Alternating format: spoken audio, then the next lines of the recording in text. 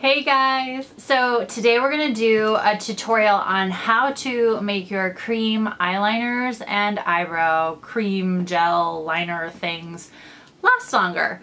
So this is you can use the handy dandy aspect of being near my products. You can use this for the cream liners, Mahogany Onyx, Imperial Plum, and Royal Navy. Or I'm going to use it on my eyebrow stuff, which is Mally Ultimate Performance Dream Brow in Auburn. So at a certain point, okay, FYI, these guys and these guys have a shelf life of 6 months, okay? So if you've had it longer than that, it's time for it to go. But if you need it to last a little bit longer before you can get a new one, here's what you do.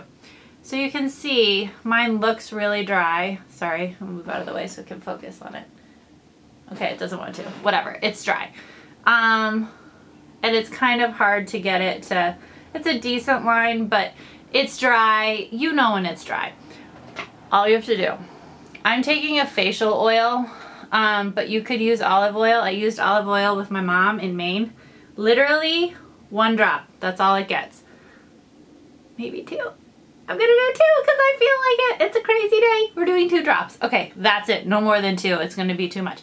Then I'm gonna take a little spatula thing. You can take a butter knife and literally we're just gonna crunch it all up.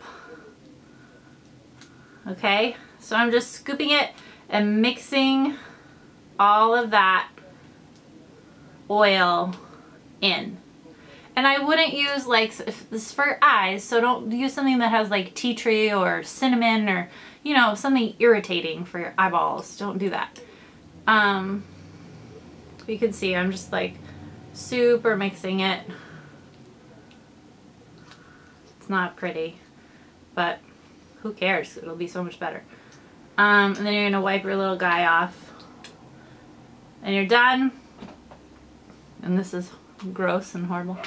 And now, it's so much smoother. Oh my gosh.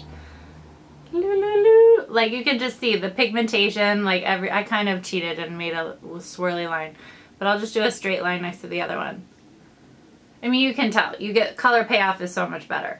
So that's the way you can extend it once or twice, and then you need to buy a new one. But I understand because I'm a cheapskate too. So I get it. Stretch that junk out, but that's how you do it. For once, you can maybe do it twice, and then it starts to get gunky and weird. Okay? Okay.